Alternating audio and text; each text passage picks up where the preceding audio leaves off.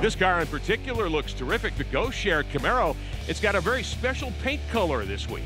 Well, that was a relationship with David Fisher from Axalta.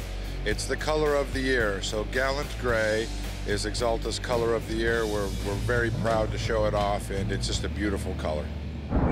He is just flying here. If he can get by Dreesy, he may have something for the top three. He's got to run here, but Tommy Dreesy's not going to make it easy on him. He's a veteran TA racer. Looks like Martin's going to try it on the outside. A really tight section back through there and very flat. You see Claudio Burtin watching his driver lead the race. He looks anxious. Side by side, heading to 2. Both guys racing as hard as they can, but giving each other a little bit of room. Let's see if Loshak can mount up a charge back on Ernie Francis Jr.